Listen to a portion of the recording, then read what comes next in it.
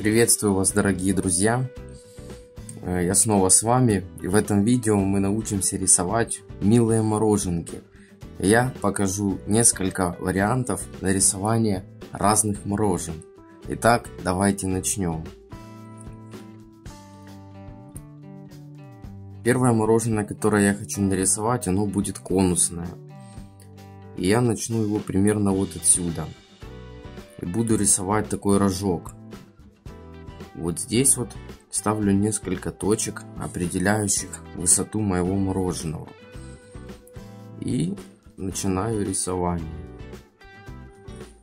Вот таким вот аккуратным движением вверх я поднимаюсь к точке, которая мне нужна. Вот. Соединил.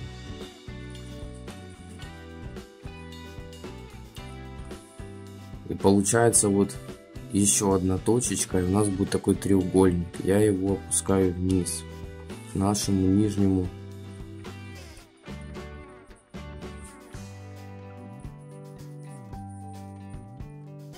вот так. Это рожок. Теперь таким небольшим полукругом мы его сейчас соединим.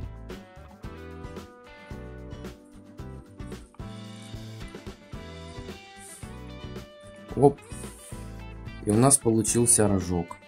А теперь на нем мы будем рисовать само мороженое. Ну, саму массу мороженого. Я делаю вот такую вот завитушечку.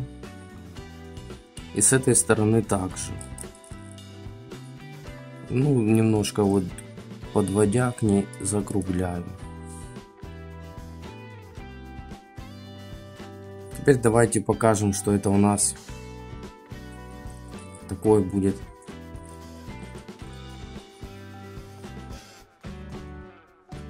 мороженое.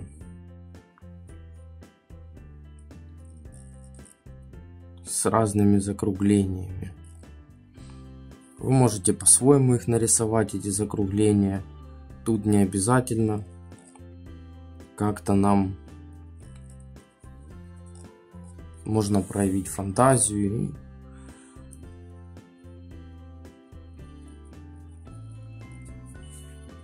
нарисовать по-своему.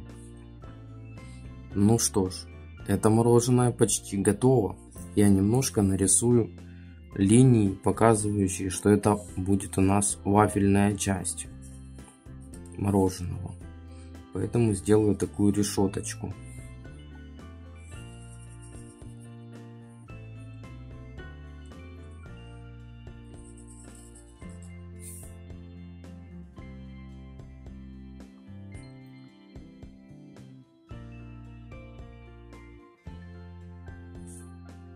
И в обратном направлении.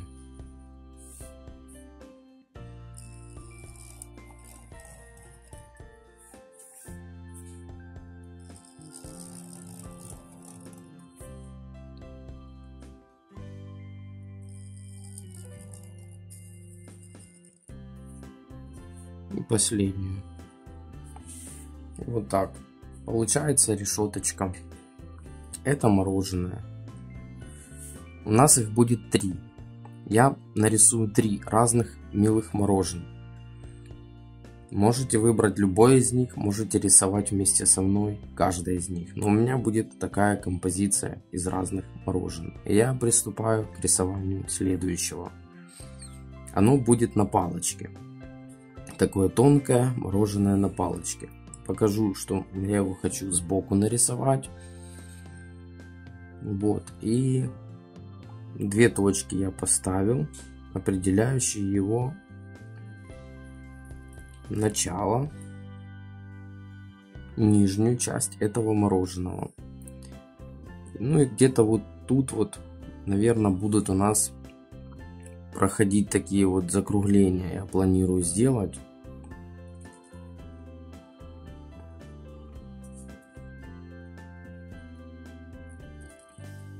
Вот так. Это верхняя часть мороженого. Осталось соединить верх и низ.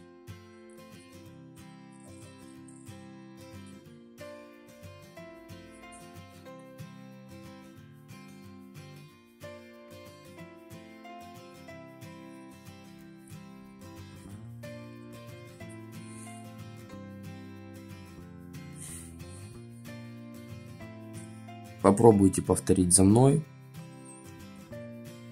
Думаю, у вас все обязательно получится.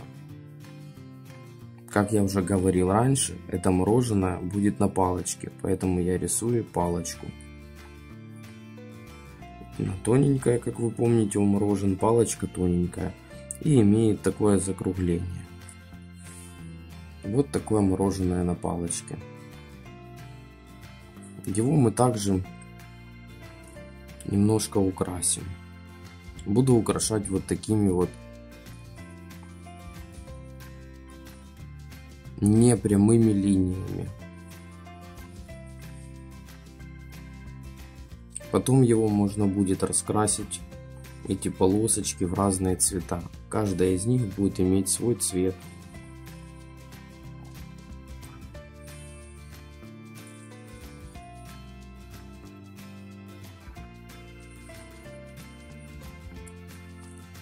Вот так.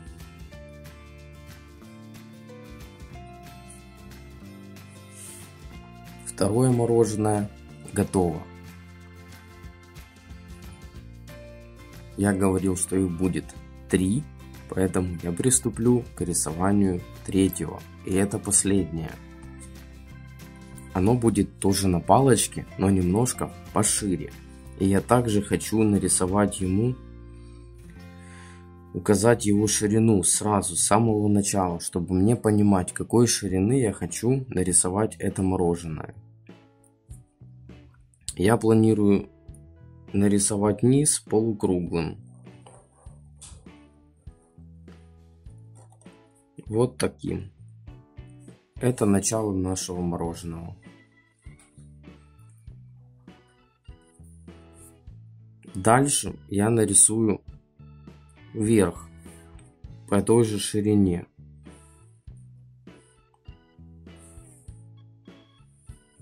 Видно, да, что я по одинаковой ширине, оно будет более квадратное. И верх я тоже хочу, чтобы он был полукруглый.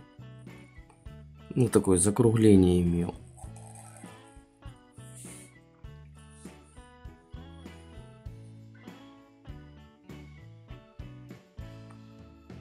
Так же, как и в предыдущем мороженом, нам нужно соединить эти две стороны, верхнюю и нижнюю. Очень аккуратно проводим линию, соединяющую две части нашего мороженого. Прекрасно. Форму мы нарисовали. Давайте нарисуем палочку. Она будет пошире. Для такого мороженого палочка нужна широкая. Она также будет закругленной, но широкой. Примерно вот такой ширины. Если вы видите, на тоненьком мороженом палочка тоненькая, то на более широком мороженом палочка пошире. Она также закруглена. Ну, а на рожке не нужна палочка. У него вафелька.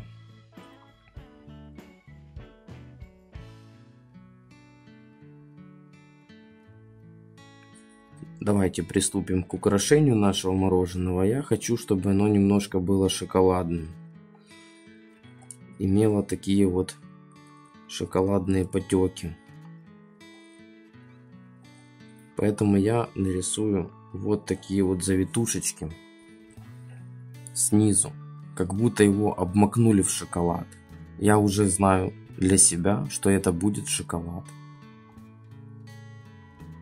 Вы можете этого не рисовать, можете нарисовать. Я показываю только, как делаю, как рисую это я. Ну а вы можете, друзья, проявлять фантазию и рисовать немножко по-своему. Если захотите, этот рисунок вы сможете также скачать на нашем сайте. Ну и теперь я хотел бы сделать это мороженое слоеным. То есть разделяю его на несколько слоев. Верхний, средний и нижний. Нижний обмакнули мы в шоколад. Средний слой у нас будет другой, но на нем будут шоколадные такие кусочки.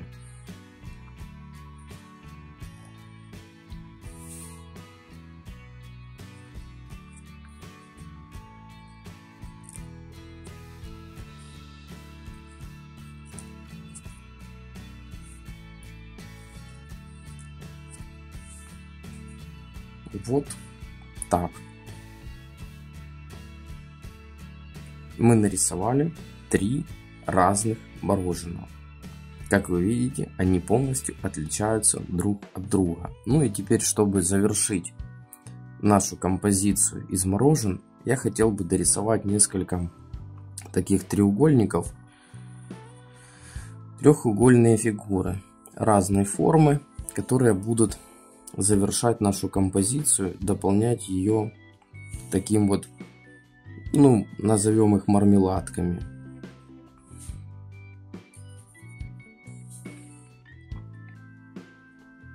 Такие мармеладки, которые будут дополнять нашу композицию и украшать ее. Повторюсь, что каждый из вас может рисовать по-своему. Можете это не рисовать, можете повторить за мной, и у вас получится точно такой же рисунок, который вы сможете потом раскрасить и, например, повесить в рамочку как свою работу по рисованию.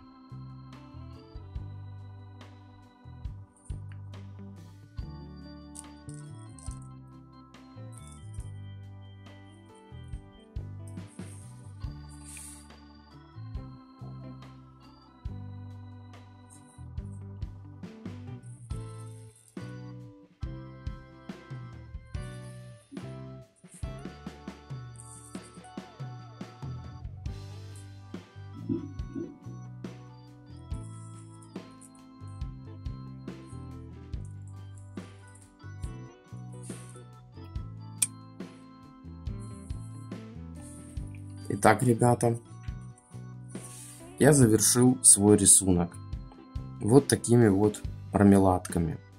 Ну и также вы можете посмотреть теперь, как я его раскрасил. Вот так у меня получилось. Мне захотелось сделать вот такие цвета на этих мороженах.